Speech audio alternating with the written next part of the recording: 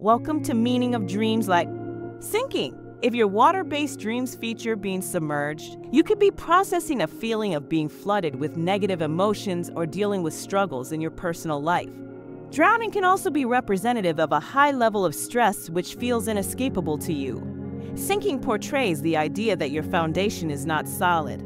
As a message about your internal architecture, sinking can symbolize feelings of insecurity or a sense that you are being undermined in your efforts. Sinking in our dreams is a negative symbol of being consumed by things in our life.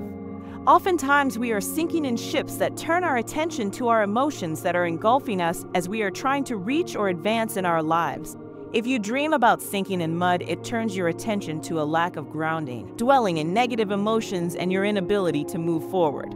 If you dream of sinking in quicksand, suggests wasted time, sand, a negative symbol that contains no life and lacks water emotions. Thanks for tuning in.